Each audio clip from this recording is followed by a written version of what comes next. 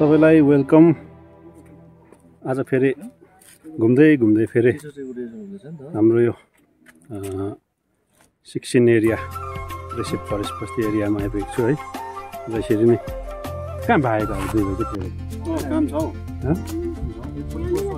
यहाँ 2 भाइ पनि थियो, 2 भाइ चाहिँ भाग्दैछ हो, भागिहाल्ने 2 भाइ हो।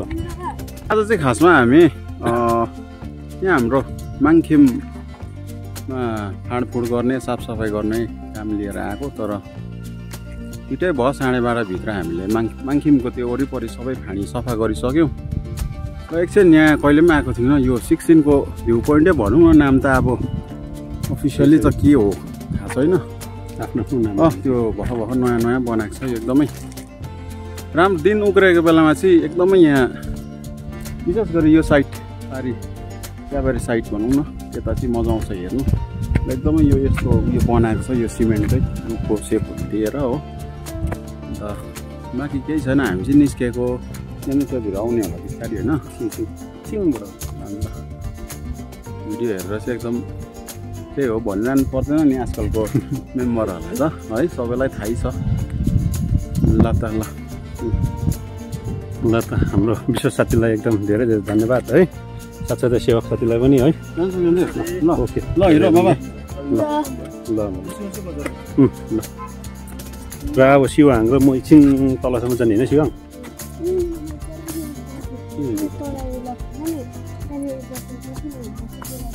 शिवाङले चाहिँ तलनिर चरा देखेको थियो अरे हो, बोलाउँदा पनि मैले हेरिनँ अरे भन्दैछ है शिवाङले। अब त्यो चरा खोज्नु चाहिँ जाने हामी 2 जना चाहिँ होइन। अब पछि त यहाँनिर पनि अब तपाईँको एउटा टिकट सिस्टमै हुन्छ होला, यो सबै जग्गा घुम्नुहरू है। अहिले फिलहाल चाहिँ अब हामी यसरी घुम्दैछु। अब अहिले नै तपाईँहरूलाई अलिअलि भए पनि यो जग्गाको पहिला पनि देखाएकै हो तपाईँहरूलाई यो जग्गा है, अलिकति मेरो सानो भिडियोमा। र पनि आज पहिलाभन्दा धेरै बनिसकेको छ र आज चाहिँ तपाईँहरूलाई यो देखाउँदैछु। र अघि नै साथीले भने जस्तै यो चाहिँ अब एउटा नाम चाहिँ अब यसको पछि गएर के रहन्छ त्यो चाहिँ अब हामीलाई थाहा भएको छैन। र पनि एउटा भ्यू पोइन्ट है, एउटा त्यही भनौँ न। यहाँनिर तपाईँहरू अब जस्तै एकदम शीतल जग्गा छ यहाँनिर होइन। यहाँनिर अब तपाईँको यो गुराँसको बोटहरू पुरा लगाएको छ होइन। पछि अब तपाईँहरूले सोचिहाल्नुहोस् यो गुराँस चाहिँ डल्लै फुल्यो भने चाहिँ कस्तो राम्रो देख्छ होला होइन यो जग्गामा। यो डल्लै गुराँस छ यहाँनिर हो। अब तपाईँको यता पनि भ्याकेन्ट जग्गाहरू रहेछ होइन। यो भ्याकेन्ट जग्गामा तपाईँको सबै गुराँस चाहिँ लगाएपछि चाहिँ तपाईँको अब कस्तो चाहिँ दामी देख्छ होला यहाँनिर गुराँस फुलेपछि चाहिँ होइन। अब हुनु त अहिलेसम्म सन्दकपू आफू जानु सकेको छुइनँ होइन, तर पनि अब त्यो कतिजनाको भिडियोहरू पनि हेर्छु त्यहाँनिर गुराँसहरू फुलेको टाइममा है, एकदमै दामी देख्छ। र यहाँ पनि पछि त्यस्तो नै हुन्छ होला होइन। यहाँ त यो कतिवटा त निकै ठुल्ठुलो भइसकेको छ गुराँसको बोटहरू यहाँनिर। माथि माथितिर पनि धेरै ठुल्ठुलो नै रहेछ, कतिवटा चाहिँ भ्याकेन्ट जग्गाहरू रहेछ। र यो साथ छेउछेउमा तपाईँको यो फुल लगाउँदै रहेछ होइन। शिवाङ चाहिँ यहाँ माथि हेर्नु चाहिँ एकदम माथि जम्प गर्ने होला। यो ओह्रालो बाटो चाहिँ किन जानु, यो चाहिँ एरिया चाहिँ यस्तो छ है। म तपाईँहरूलाई देखाउनेछु यो एरिया चाहिँ कस्तो छ भनेर। हेरी हेर्नुहोस् है, धेरै राम्रो सुधार भइसकेको छ अहिले। अब तपाईँको घाम लागेको टाइममा अलिकति यो मजाले यो धुम्महरू हटेको बेलामा चाहिँ पानी राम्रो एकदमै राम्रो देख्छ यो एरियाबाट होइन। सबै जग्गा अहिले चाहिँ धुम्म लागेर होइन, बादलको माथि माथि उडिरहेको त्यो हामी चाहिँ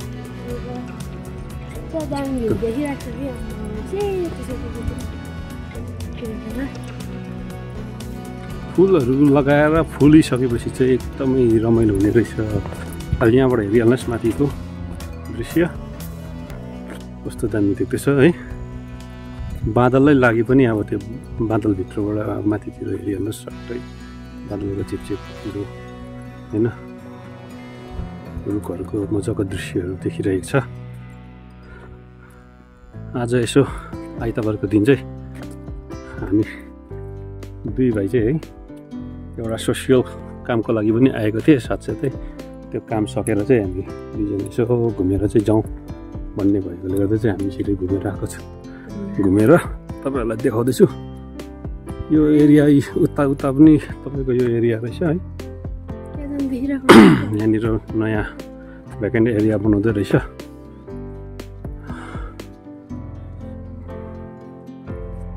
यहाँनिर आउनुहोस् तपाईँहरू पनि घुम्नुको लागि होइन। हाम्रो मङ्पुमा यो अघि नै भनेको मङ्पू हुनु चाहिँ यो रेसेप डिभिजनभित्र पर्छ र बाटो माथिल्लोपट्टि चाहिँ रेसेप फरेस्ट पर्छ है। अन्त यहाँनिर यसरी बस्नेहरू पनि छ।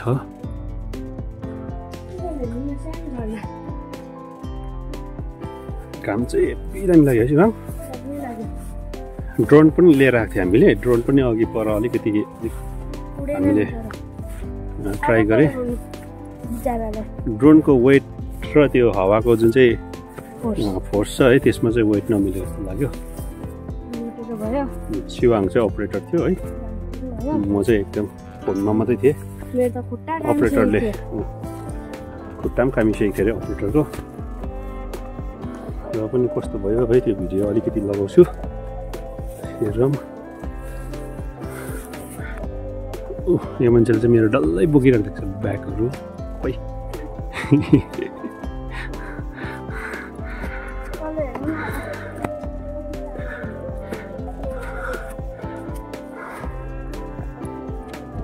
टाढो भयो।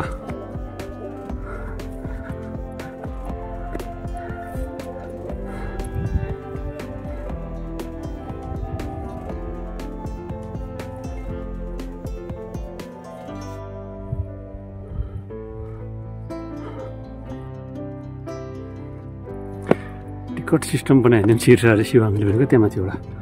अब यो त अझै थप्छ नि त्यहाँनिर, थप्छ नि त्यो ओह्रालो।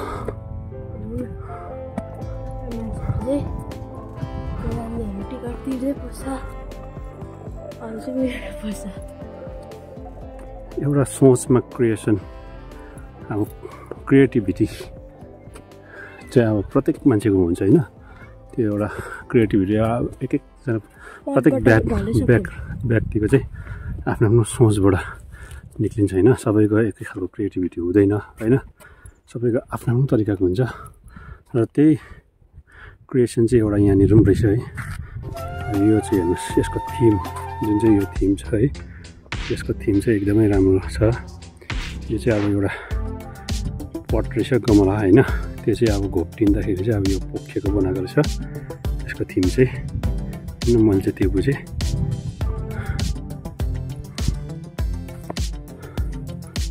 अब दुई भाइ घुमिसकेँ प्रायः प्रायः है शिवाङ। अब बस्नु छैन, बात मार्नु छैन। हामी चाहिँ अब घुमिसकेँ। दुई भाइ चाहिँ अब घर लाग्ने होइन। बिहानै निक्लेको नि दुई भाइ त होइन। आज हामी रेडी त हामी त कति 7:30 तिरै भएको नि होइन।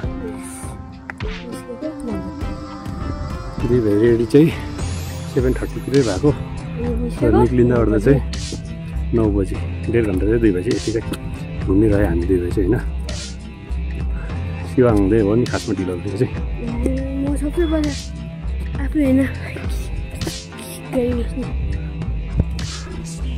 बाई बाई सबैलाई सी यू नेक्स्ट टाइम अब हामी यहाँबाट निक्लेको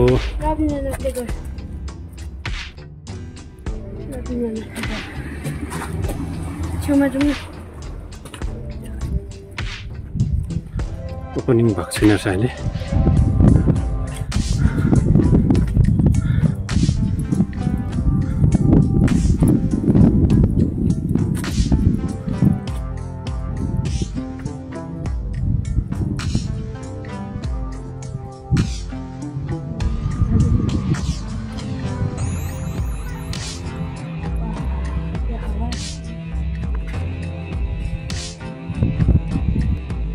video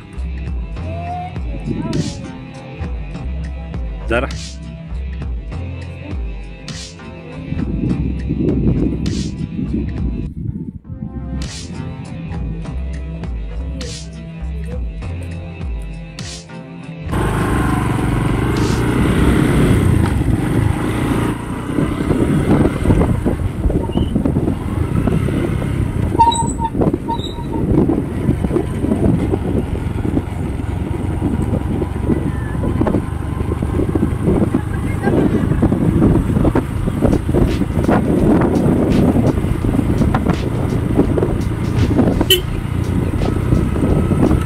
I go to love.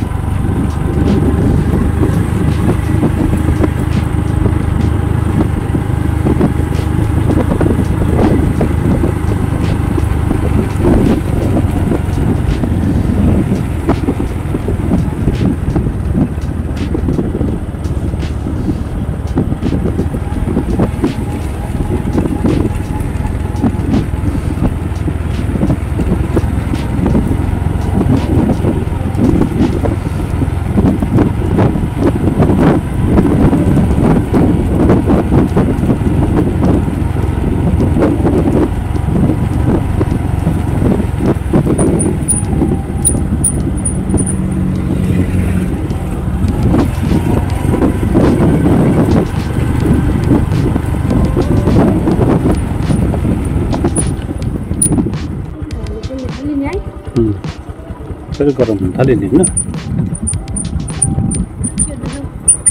अघि त्यहाँ माथिबाट हेर्नुहोस् त तपाईँहरूको